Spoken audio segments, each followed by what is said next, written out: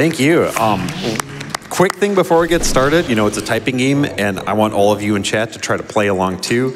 I'm going to check the VOD afterwards, and I'm hoping that it's going to be a scrolling mess. For the next half hour, I want things to be indecipherable in that chat.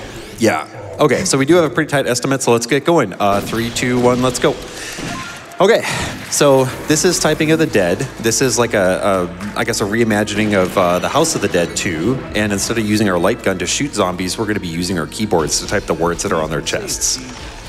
It's very important to realize, by the way, this is literal, not figurative. Yes, as you'll see in a cutscene coming up here, we have Dreamcasts on our backs, a giant battery powering that Dreamcast, and keyboards slung by suspenders, and we are typing our way every single zombie that comes our way. Most of every single one. Most of every single one. So Typing of the Dead, one of the big things you're about to see here is managing the NPCs that you are saving or leaving to, die. Keeping that management is very crucial in this run. It is one of the major routing decisions that you make, and most of the tech is learning the run through what's the fastest way to get through each of these levels. There are a lot of branching paths, there are a lot of twists and turns, and so for example, this guy right here, we let that zombie give him a swift kick in the butt, and he doesn't stand up and say thank you, and it's very crucial. It saves a lot of time. Those thank yous, they really will tear away at your time. Yeah, so if you're ever in a zombie apocalypse, just don't say thanks to anyone. Unnecessary. More likely to make it's implied. Yeah, so we're coming up on the first mission here. What's going to happen here is like waves of zombies will come out. You're supposed to destroy all of them, but we're just going to let one walk up and hit me. This is going to speed up the run in a couple different ways. Notably, it's going to end the mission, so 24 seconds of typing are just going to, go down the drain. It's also going to lower the difficulty somewhat, and I'm going to let GoatedQuest explain a little bit about that. Yeah, ranked difficulty is very important to this run. This is an arcade game. It started in the arcades in 1999. And as you know, in arcade games, if you start to play really well, it starts to feel like the game gets harder. That is not just in your head. The game does get harder. Certain games, a lot of shooting games, a lot of shoot-'em-ups have this system, and Typing of the Dead is one of them.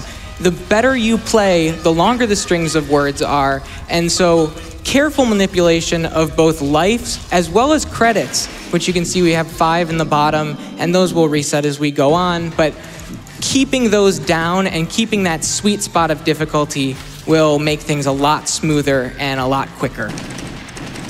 As a primary example right here, this is the first boss. This is Carl and Zeal. We got the Batman in the back and his big suit of armor in the front. This is the first time you're going to see longer strings of words. You're going to get 3-word phrases, 4-word phrases, 2-word phrases.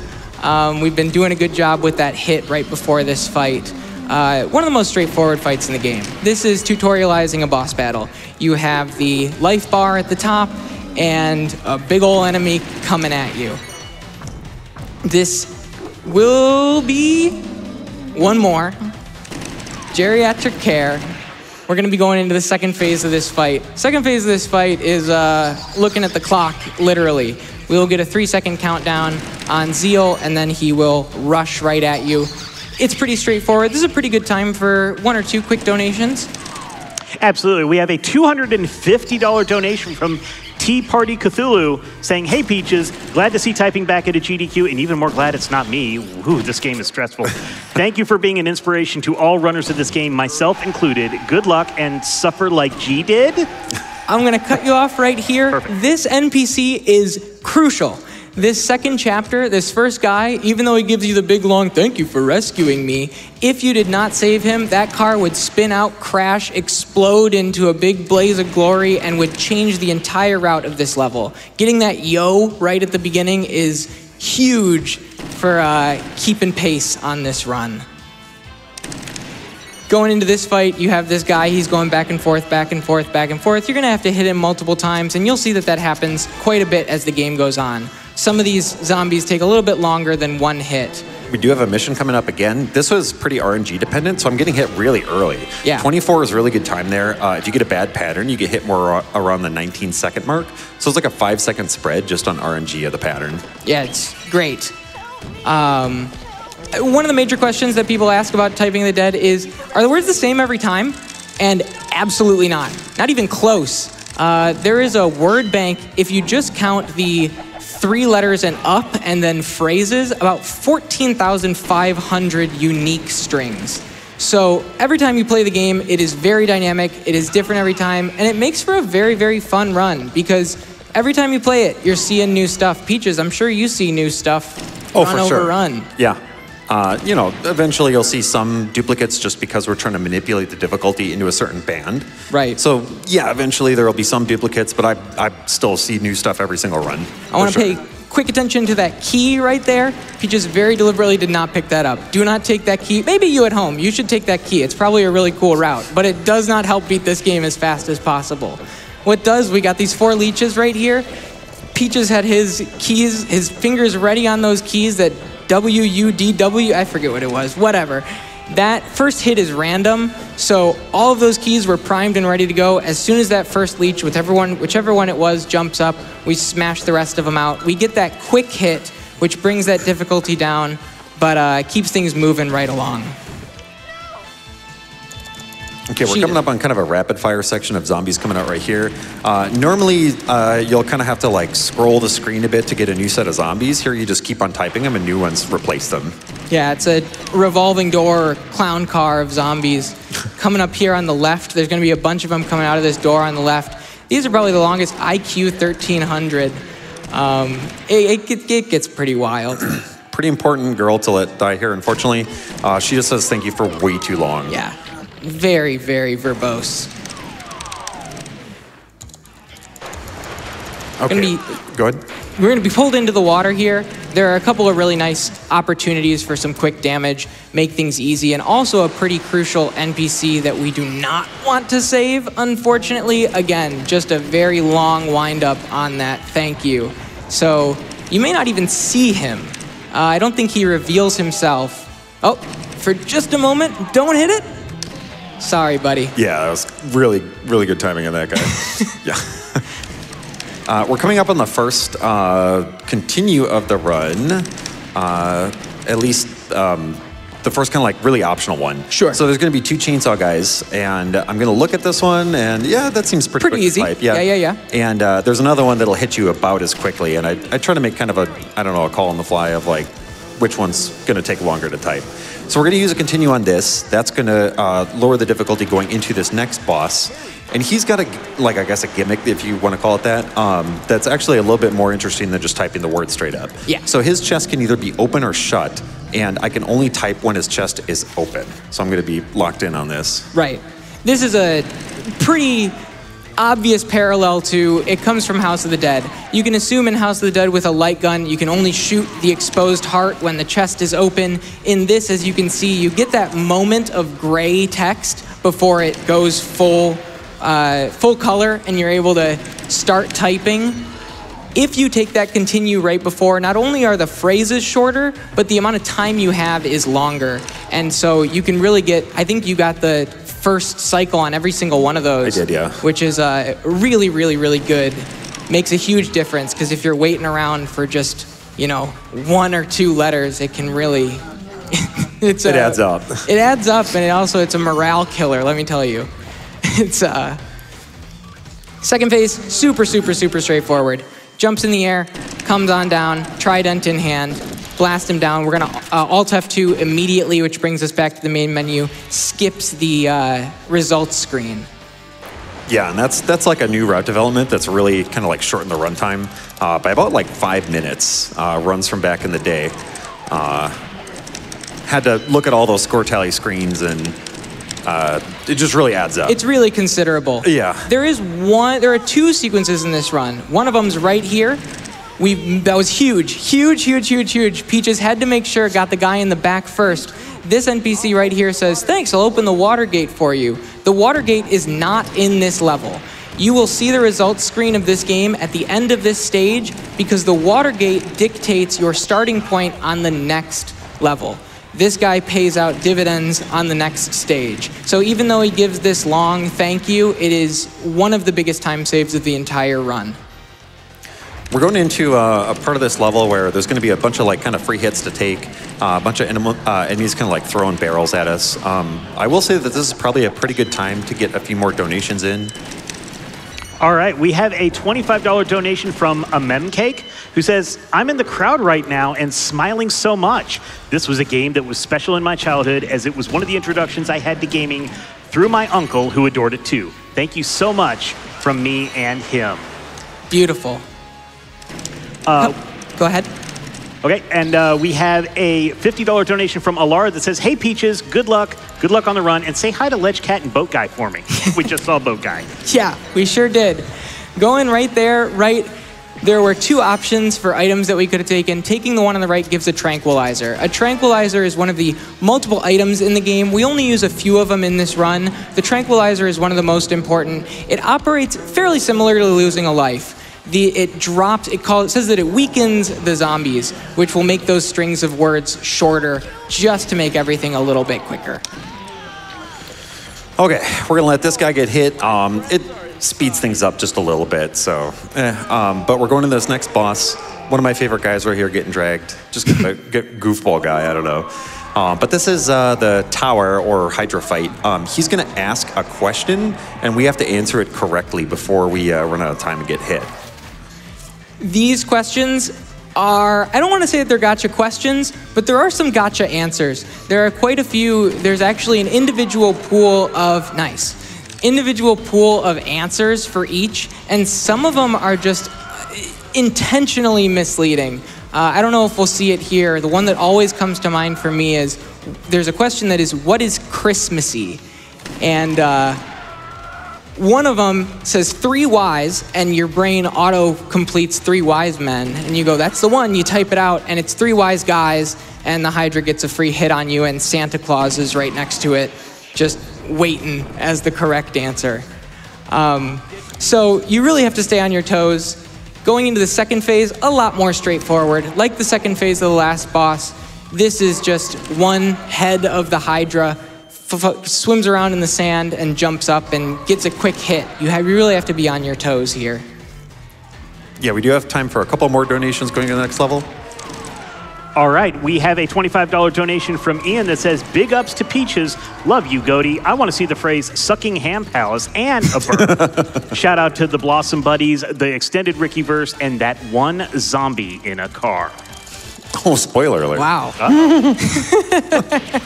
And we have... Shout out. And we have a $15 donation from Zekier that says, good luck on typing in the dead Peaches. Shout out from the P Chord. Let's get a bungee sweep. Yo, thank you, Zekier. Nice. As you saw, that was the stage results screen. Again, very crucial to see that even though it seemed like it was a very long and belabored score results process, being able to start this stage on this opening as opposed to picking it from the main menu saves a very considerable amount of time and makes this the second shortest stage aside from the very first one. It's very crucial to save that guy in the boat, as well as that was a long word for that guy. That's a long word for the vent. Right there. That guy in the vent, even though he didn't really look too thankful to be saved, he kind of just, shambled off. He has no idea how important he was. If we did not save him, the on-rails would jump down that hole to go after him and adds like a good minute plus onto this run. So saving that guy, and it's always very close, and ammonia. That's like the longest word I've ever had. It's one of the longest, yeah, truly. It's usually like, wow. Yeah, hello. Yeah. Having that is, wow. They tried to get me. Great that you got it. I do want to just pay quick attention to the upper left-hand corner of the screen. You may be wondering, there's a green bar that is slowly growing, and it has been persistently growing throughout the past 2 stages. That grows with every perfect string that you enter without a single typo. Now, if you're playing this casually, playing this on your own, it's really nice to get that because once it fills up, you get an extra life. For us here, it kind of does a little bit more harm than good because remember, difficulty management is crucial. Managing those lives, managing those continues. So keeping it low and giving some intentional or unintentional typos is actually a good thing here. I'll let you talk about this boss. Well, okay, yeah, we're starting off on strength, the fourth boss, and he's really fun. He tells these 3 little stories that have 4 passages each, and there's a really huge pool of these, like hundreds, I swear. Yeah. And so I'll pick up after the first one, so you can focus. Sure, here. yeah. So given this very, very large pool, it's usually, you get 2 lines at a time. The 4th line is the punch line. Following some of these jokes, some of them are really clever, really witty. I found an interview with the director of this game, Masamitsu Shino, who directly quoted Monty Python's Flying Circus as an inspiration. Just the kind of delicate balance of anybody can laugh at it, but adults will get more out of it. Just kind of, clever without being too crass, without being too rude.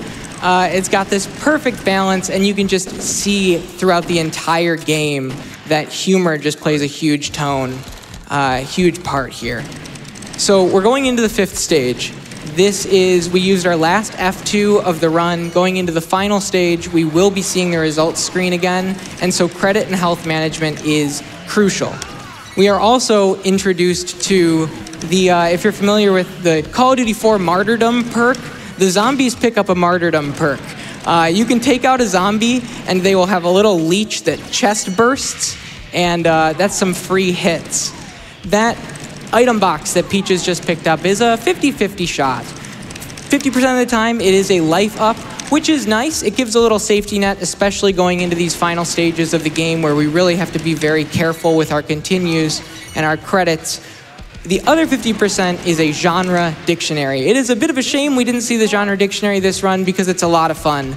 What it will do is this entire string of the game in this, lobby here is all going to be words from the same theme, whether it's all berries, so strawberry, blueberry, mulberry, or dishes at a restaurant, or rhyming words. It really not only is fun, but it keeps the runs down because usually those genre dictionaries are much shorter than the actual strings in a chapter this late. Yeah, we are getting into a boss refight here against Judgment, aka Carl and Zeal, and these guys are like exactly the same. So this is actually a pretty good stretch of time for a couple donations. Absolutely. We have a $20 donation from Caboose009 that says, happy to be watching again with my wife on my birthday. Happy birthday. Happy birthday. May RNG be in your favor and your fingers type swiftly from Japan. Thank you so much for that. We have a $25 donation from Left-Handed Heather saying, hype for typing of the dead. We have a $10 donation from Koramar that just says canned beans. Thank you, Koramar. And a $50 donation from Donkey Plays Games that says, excited for Typing of the Dead. Good luck to the runner. We can get a few more. All right, we have some love for the couch here. We have a $25 donation from Ivy Melinda that says, when the quest is goated. Hey, I'll take it. And we have another $100 donation from Susie McBoozy that says, truly goated couch commentary. Oh, stop. Thanks, Ivy. Thanks, Susie. Okay, so with Judgment Dead, we're gonna get back on the road. Really important zombie coming up. Very important. The most important. He's just driving the car. You don't even kill him, and he just drives into the wall. I love that guy. I can't get enough of him. He died doing what he loved. Yeah, driving. There goes our hero. We're going into another refight here. Again, you saw Peaches took that quick hit from the zombie on the hood of that car because going into this fight, it's the exact same thing. You want the extra time with the chest open and the shorter phrases so we can get that first cycle for each of them. And we nailed that one. Nice. It was close. Nice. It was close, but we got it. We got it. We'll count those. Again, exact same situation in the phase 2. Jumps up in the air, comes swinging down with the trident, and a quick blast takes it out.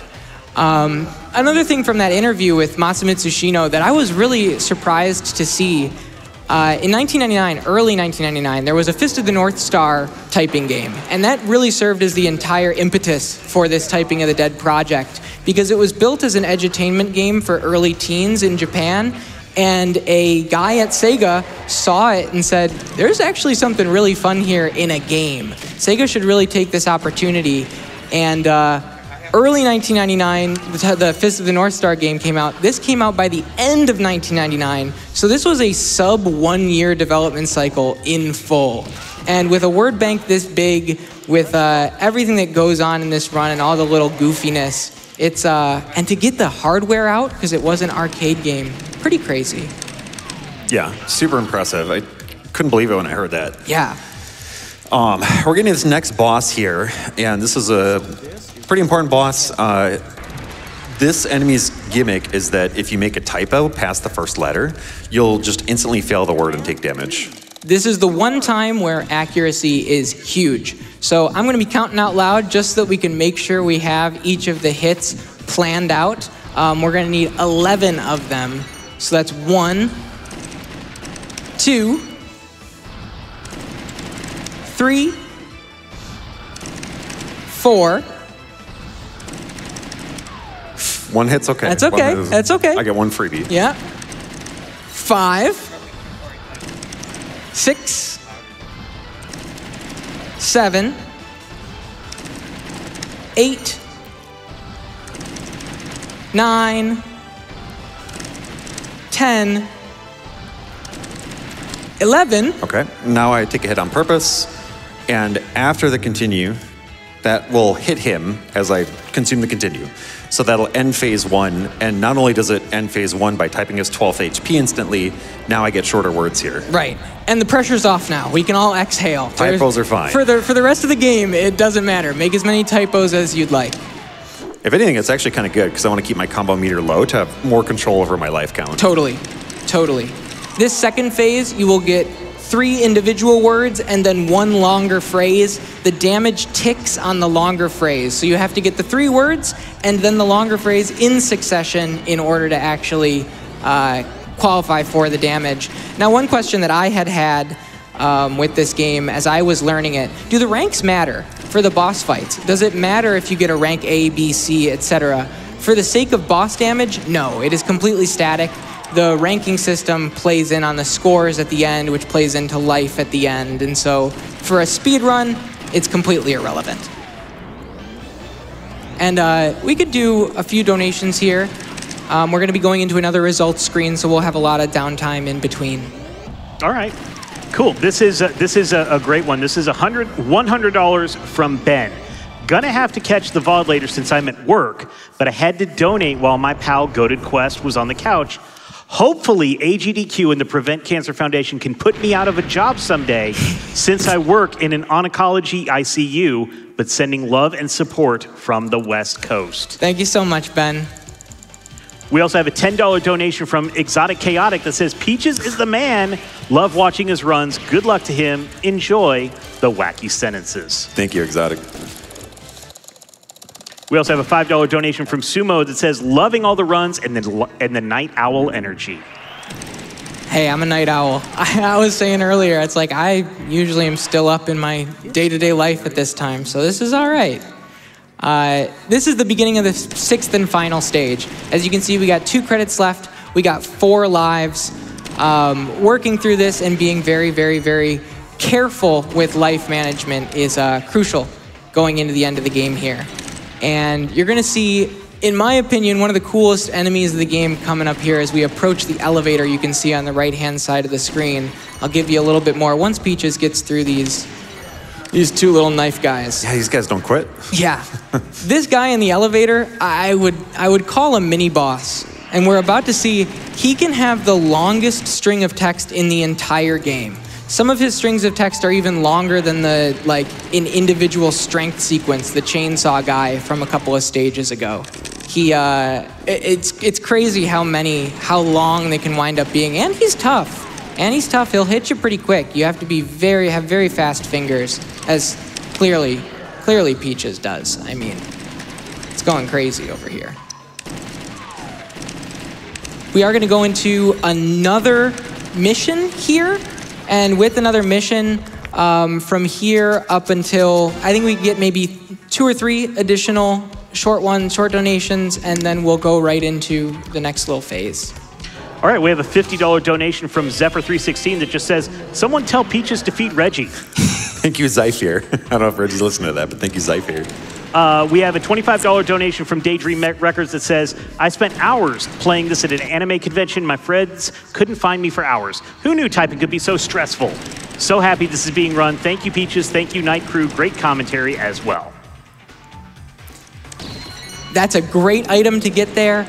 As I said, the tranquilizer earlier, that one's not always a tranquilizer. Usually it is. I think that the odds of it being a tranquilizer are higher than some of the other boxes that we had seen earlier. But we're going back into everybody's favorite boss, the Hydra, with a few more questions here right before the finish line. And again, the tranquilizer will help with keeping some of these answers a little bit shorter and being able to process. Wow. That was unbelievable. Jeez. Oh my goodness. Being able to process all of it in the moment. There's no phase 2 in this fight. This is just going to be the questions. And as soon as the questions are done, we're going to go right into the true final stretch. They almost got me with the French toad. Almost. Bronchitis. Which is a dinosaur? Bronchitis. Oh. Nice. Yeah. Nice. Good Some save. of them have beards, but yeah. Yeah. Good Almost got me save. there. Great save. Now this is the final little stretch of the game. If there are any donations before we get into the final boss, because the final boss is going to be, you know, the main event, now would be a great time. All right, we have a $25 donation from Headlamp that just says, let's rock Donnelly. We have a $25 donation from Willis that says, love the commentary. I love the run, too. Come on. And we have a $10 donation from Sage that says, shout out to GoatedQuest, great run, great commentary. Where's the stuff for Peaches? Yeah, Come on. I know. Please, please, please. All right, we're coming to the last mission here. So we're just going to take one last hit before we get into the final elevator ride. We didn't get to mention it earlier, by the way, but in one of the previous missions, Peaches actually killed one of the zombies in it. And that's because there's a bug in the game that if you just let the zombie kill you right away, the game can hard lock. Yeah. And it's very common. Yes. Yeah. And, you know, if it hard locks, obviously, in a run like this, you know, you really don't want it.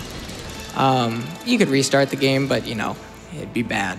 There are a couple, I think that's really the main instance of any sort of hard lock that can affect this run. Yeah. Here on the final boss, this is not a hard lock, but this is also very, very, very, very crucial for the run. This, everyone, is the final boss of Typing of the Dead.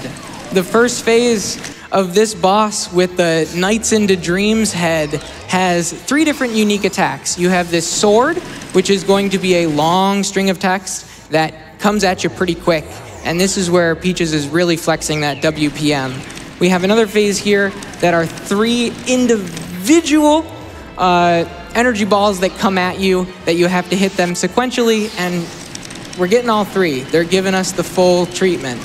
Got it. Without a doubt, the hardest The one. 4-ball one is really tough. 4 individual balls at the same time that you have to process and knock out all at the same time. That's the easiest hit that you can get in this fight. But we're looking pretty good. Now, right here at the end, second phase, we're gonna see, you know, some shadow versions of some of our old boss friends. Take a hit there, that's all right. We'll make some of the next words a little bit easier. And that... The chainsaw's really hard. The chainsaw, without a doubt, as I was about to say, is the toughest one of all of these. It comes at you so fast. This guy, Zeal, super straightforward. The chainsaw guy, you really have to I was trying be to on your match best out that behavior. pole. You saw the difference. Yeah. You saw the difference. It's unbelievable. Okay. But now we also get a clearer view of how much easier the words got because of the continue mid-fight. True. All right, we're coming into the last phase here. He asks 3 questions. 3 questions here. No time limit on them. This is Peaches following his heart, picking the answers to the questions that matter the most to him. Time, deep by down. the way. That is time. Okay, yeah, so there's 3 questions and 3 answers, and there's 1 correct answer and 2 incorrect answers. You don't really get feedback for which ones are right and which ones are wrong, but it'll impact your ending. So you get 1 ending if you get all 3 questions right, 1 if you get all 3 questions wrong, and 1 with a mix. And I don't really know what I'm gonna get until a couple more seconds. They all start off like this. In time, So we'll find out what we get. successor will come. Farewell, friends. Okay. Here we go. Hopefully no bungee cord, please. Oh, nice. Yeah, let's go. Okay. So, So this is what we affectionately call the bomb ending. yes. So, all right, Burt Bros in shambles. Because okay, he could have fallen off the building, bungee jumped up, and then landed back at the top of the building and belched. And for whatever reason, my stream loves that one, but I like the bomb. And just to give you the final one, he also could have thrown his hands up in the air and farted into the stratosphere. And that is not a joke. That is the third ending of the game. So Yeah. we did get the bomb ending. So we're here in the credits. You can type the credits to make zombies jump out and dance, but it's pretty long. So I feel like we could just wrap it up and do some shout outs. Just want to say shout outs to Bianca, John, Ian, and Kat, who might be watching back at home. Thanks to my couch, Ellie, and also especially the incomparable GoatedQuest. I thought he nailed it on the commentary. Stop. Check out this guy's stream. It's really good stuff. Enough. I love it. That's why I invite him here to help out. He did great. Thank you, GoatedQuest. All right, my turn. Shout out to Peaches. This is my first GDQ. I don't have a speedrunning background. I was invited here on, on a whim and just on trust.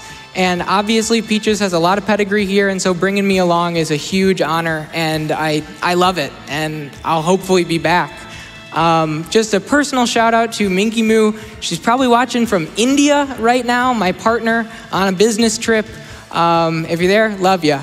And huge shout out to everybody who donated to this event. This is such an honor and such a big, very incredibly cool thing. Shoutouts to Peaches, shoutouts to Games Done Quick, and the entire P-Cord full of consistently great people and a great community. Absolutely. All right. Thank you all for watching. Enjoy the rest of the marathon, and thanks to GDQ. Thank you.